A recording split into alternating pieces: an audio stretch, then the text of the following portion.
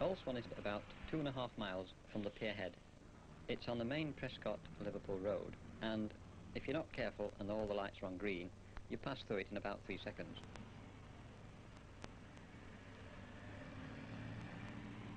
Old Swan is an area of 4.5 square miles of very densely populated housing.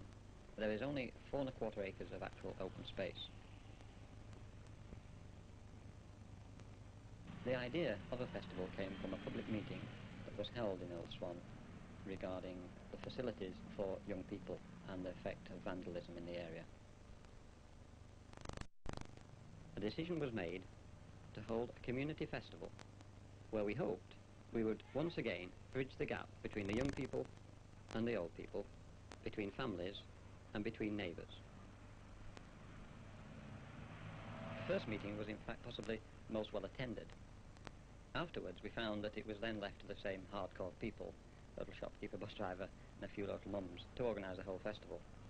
We decided to have a big public meeting, but we found this somewhat limiting. It was all right as a PR job of putting the idea over, but it was very little help in concrete ideas.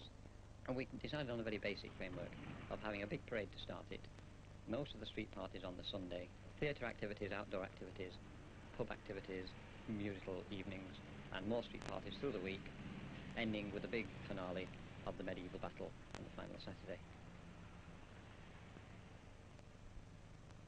The police said that all music has got to stop by 9 o'clock. We might have it changed by then, but legally, due to a law made in 1832, I think, all street noise must stop at 9 o'clock. What? You don't want to see me in jail, do you? Ladies' football matches, as I've said, it will be during the whole week. No problem there, I hope. I'm going to play football. In the streets.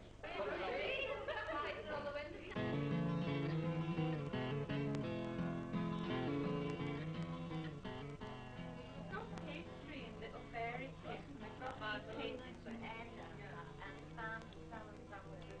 We've got machines, we've got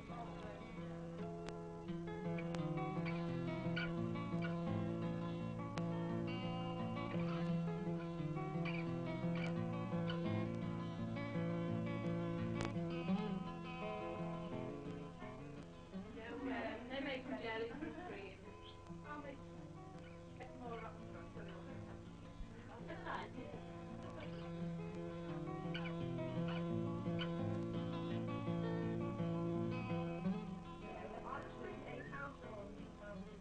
Well, I think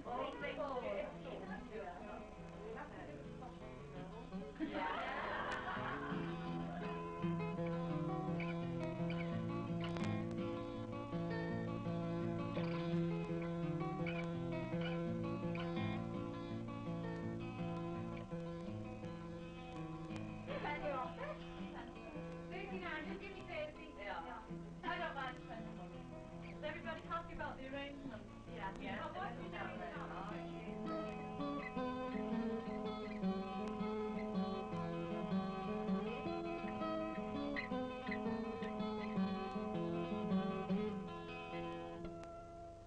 Play on Wheels, a local group from Liverpool, came along the Saturday before the festival started.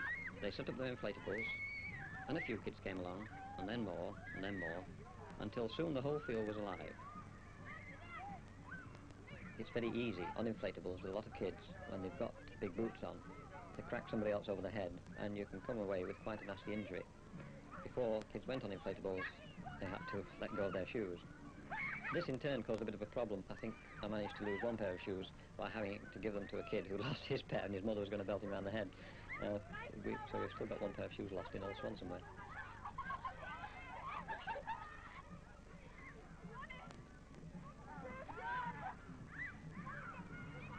This great band that you see in front of you will move off first, followed by the Morris Dancers and then the Great Dragon.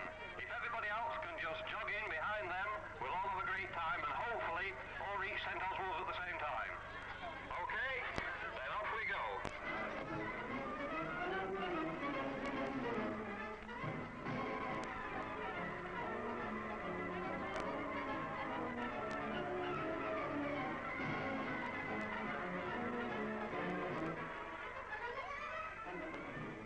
What we hoped to achieve was a cavalcade of colour through local streets.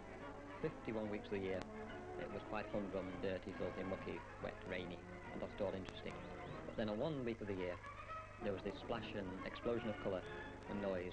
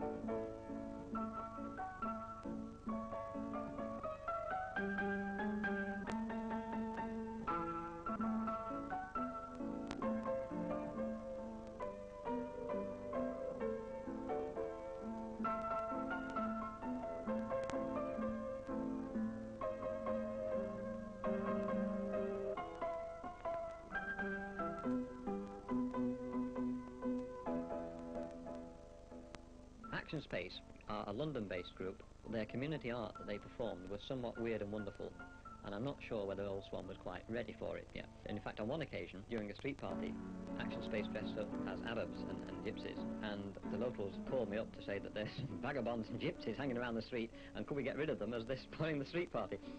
So, you know, one had to reply, well, we've paid £400 for them, so you'll jolly well enjoy them.